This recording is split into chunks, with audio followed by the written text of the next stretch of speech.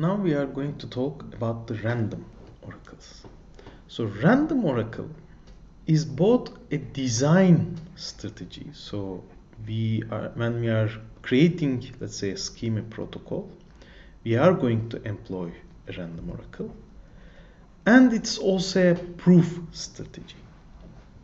The definition of a random oracle is essentially says that random oracle is a random function. So it has some domain, let's say D, and some range, let's say R.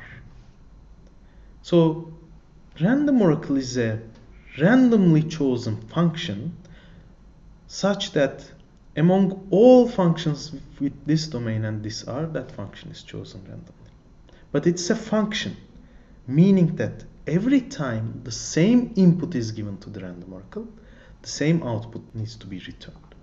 So the way to think about a random oracle, you can think about it as a lookup table, such that one column represents the input, one column represents the output. So for each input, a randomly chosen output is stored on this table.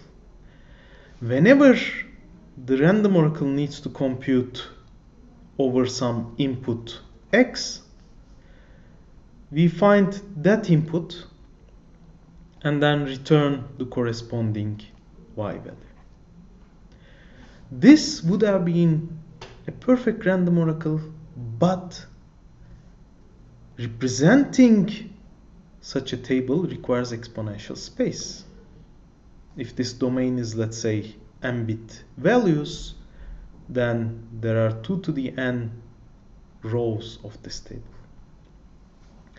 Instead, we are going to simulate this random oracle using it in a randomized way. But remember, we need to always return the same output given the same input. So the way we are going to simulate it is as follows. The random oracle will first initialize a database that is empty. Okay. Now whenever some input x is given, it will do two things. First, it will search its database for an XY pair. If such a pair exists in the database, we will simply return that Y associated with our X. Otherwise, what the random oracle will do is pick a Y randomly from its range, then add to its database this XY pair, and then again return Y. So we are essentially sending back this Y in response to the input X. Now the claim is that essentially this version of the random oracle is equivalent. It can be simulated by this version. Why? Remember, this database is initially empty. When the first query comes for some particular X, what the random oracle will do is it will create a random Y that corresponds to this X. So think about creating this first row with X and Y here. And then it will return that Y. If a new X comes, again it will do the same thing, in some sense creating the second row here. If this same X is given again, it will first look at its database, it will find it here, return the same Y. So given the same input, it always returns the same output. But there's a huge difference. Remember, we said this requires exponential space, but this is a polynomial version of it. Why? There are only polynomial queries possible, and each query creates at most one entry in the database. So this version requires both polynomial time and polynomial space.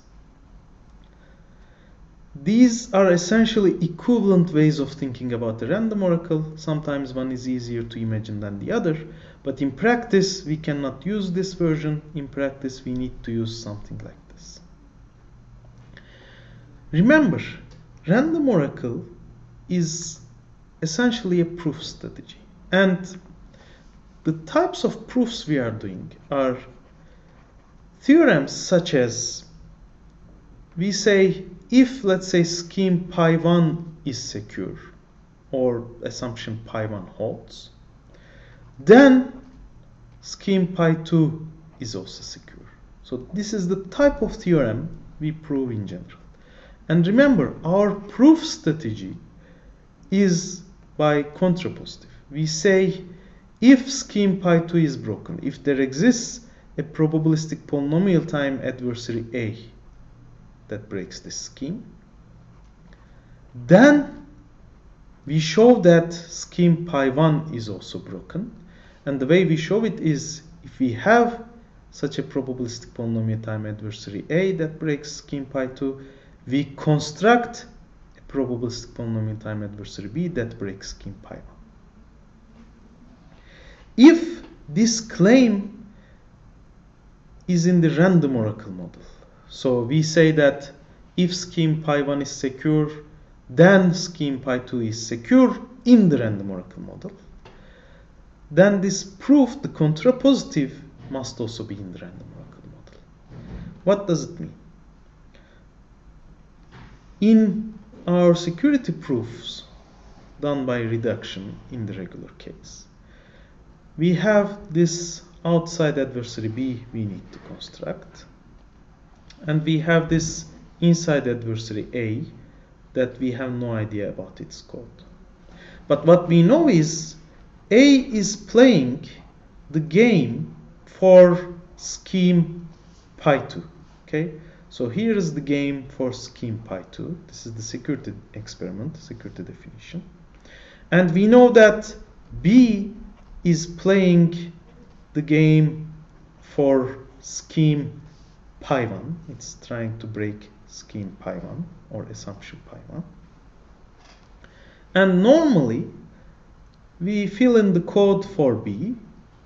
We show that if the advantage of the adversary A is non-negligible, advantage of adversary B here would be non-negligible. This is the regular proof style. In the random oracle model, if our proof is in the random oracle model, in addition to the game of pi 2 here, anywhere within this game, A also has access to random oracle queries. So it will send some query X to the random oracle, expect some answer Y. And of course, since this is an oracle access, it can be anywhere within this game. So if the proof is in the random oracle model, A, in addition to the game it is playing, also has access to random oracle queries. Furthermore, as for B, in addition to writing these code here, B also must write the code for the random oracle. So B's job is to simulate this random oracle. That's essentially good for B, because now B can see all the queries A makes and actually can return a response in a way that he likes. For example, in general, in a random oracle proof strategy, let's say we generated some particular value here in response to, let's say, some of these interaction. Now, B can program this random oracle such that when an associated random oracle query is made, it can return, let's say, the same value to A. That's a great advantage for B. So B needs to write the code for the random oracle, but in addition, B can tie this code of the random oracle to its original code. Essentially, this is a requirement. Otherwise, in general, you wouldn't be able to prove security. If you could actually, maybe you didn't even need a random oracle to start with. So for random oracle proofs, in addition to the regular game A is playing, A also has access to random oracle queries, but these random oracle queries are answered by B, and the answers may depend on other actions of B. The remaining of the proof is the same. You need to show the probability relationship between A and B, and so on. You need to show B is polynomial time, including its random oracle simulation. So the rest of the proof style is the same. The only difference would be here.